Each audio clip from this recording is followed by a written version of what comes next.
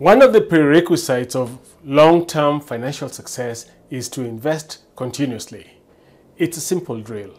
You keep investing over the years, your investments benefit from compounding and long-term appreciation, and you retire with adequate wealth. But how do you know that your investment portfolio will achieve your financial goals? Most of the people do not know. They rely on financial advisors, investment managers, and real estate promoters for investing advice.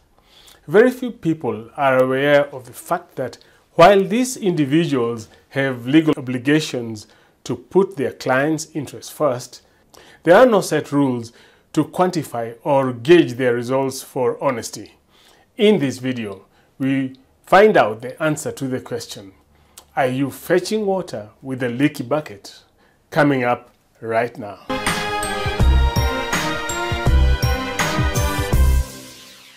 Hi, I'm Manyara Kirago and this is Money Skills, the channel that informs, educates, and sometimes challenges conventional thinking to help you manage your money better and ultimately help you attain financial independence.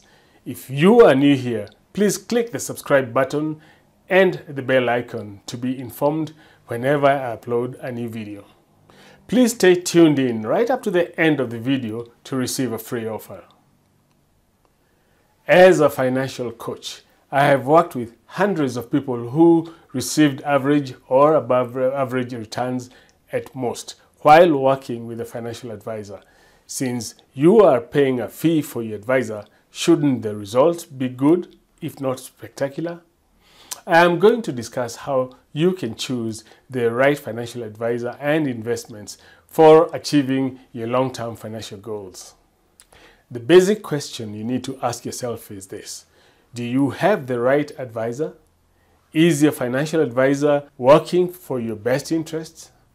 Most people ignore the nitty-gritty details of their investment portfolios primarily because of their blind faith in their financial advisor. That's the biggest mistake an investor can make.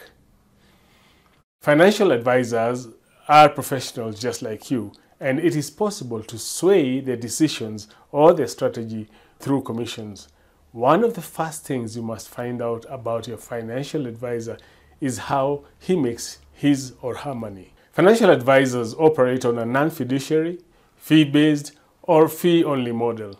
A non-fiduciary advisor works for the company promoting the investment. They earn a commission on investment products they sell and have little more than cosmetic loyalty to you. Examples of such advisors include financial advisors who work for insurance companies, unit trust companies, and banks. A fee-based financial advisor works on your behalf and is legally bound to suggest investments that offer decent returns. However, these advisors are allowed to earn a commission for the investment products they add to your portfolio. It's more than likely then that an advisor will prioritize his benefits over yours. Some financial experts even consider fee-based advisors to be little better than non-fiduciary advisors. A fee-only financial advisor, on the other hand, receives compensation for his advice only. These advisors do not earn any commissions, so their performance is critical for their professional success. Fee-only advisors are naturally motivated to better their clients' investment returns. This is how you choose your financial advisor.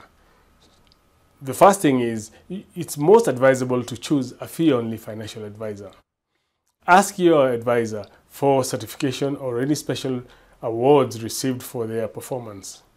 Question them about their investment strategy. Get references about their past clients, both happy and unhappy ones, though it may be challenging to receive the latter, but ask anyway. Set a benchmark for measuring performance. Schedule semi-annual or annual meetings with your advisor. Keep track of your investment portfolio. Ask your financial advisor to share timely results. The second thing you need to do is vet financial products. How do you examine a financial product? Do you have blind faith in your financial advisor or friend to work in your best interests? If this is so, you are more than likely to lose money than to book in profits on these investments. Whenever someone mentions a financial product, use these parameters to evaluate the investment. Does the advisor receive a commission for this investment? If yes, find out more about the compensation model.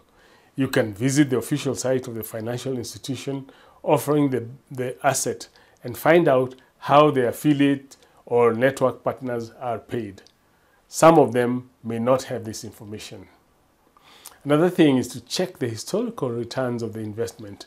While past returns are not a guarantee of future performance, they do provide an idea of the returns that you're likely to generate. It is always good to get a second opinion. Does the investment product offer fantastic returns? And is it available for a limited period only? If that's the case, that's a scam. Or at least there is a high likelihood of it being one. If an investment opportunity sounds too good to be true or presents an unorthodox investing model, it's best to avoid it. How did the advisor come to know about the investment? If you have a friend or a relative that happens to know a secret stock or a secret investment that could quadruple your profits within a short time, run for the hills. It's quite likely that either your friend doesn't know much about the investment altogether or is receiving a commission for the referral. Identify the tax profile of the investment. The returns you generate on an investment are subject to taxation, and you must factor in these taxes to identify the accurate returns of the investment. An asset may appear worth investing in before taking the taxes into account, so make it a habit to calculate taxes up front. Always be careful about pyramid schemes and dubious real estate investments, especially on undeveloped land. A thorough analysis of the history of an investment will help you realize that hardly any network marketing schemes are genuine and provide good returns. However, that does not stop people from joining these schemes and losing their hard-earned money. I have worked with quite a few individuals who have not only lost their capital, but the respect of their friends, relatives, and co-workers because of pyramid schemes. Some have even broken up their families. Whenever someone offers you a fantastic network marketing investment, I would suggest you ignore it. The same rule applies to real estate investments. While land may offer excellent returns under the right circumstances in form of long-term appreciation, it is crucial that you identify the scope of development in the area. If you come across an investment opportunity in unplanned plots, do thorough research about any upcoming projects and the demographic factors that propel or limit development in the neighborhood. You can reach out to your local authorities for more details. Do not be lured and trapped into buying undevelopable and unsellable plots that offer no cash flow and only a distant hope of capital appreciation. That is not a dependable way of achieving your financial goals. When it comes to investing, I always advise people to be cautious and to do a comprehensive research before investing in a financial product.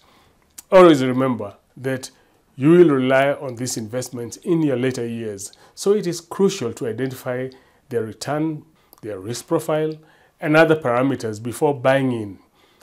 If you have a limited understanding of financial products, make sure to seek professional advice. No one will suffer more than you from the loss. If you need help in gaining control of your finances and getting on track to financial independence, contact me and I'll help you build long-term wealth. Thank you for watching, and if you enjoyed this video, please like, share, and also click the subscribe button and the bell icon to be the first to know whenever I upload a new video. As a bonus, I have a free report, The Top Money Mistakes Kenyan Professionals Make and How to Avoid Them. To download the free report, follow the link below to my website. I look forward to seeing you.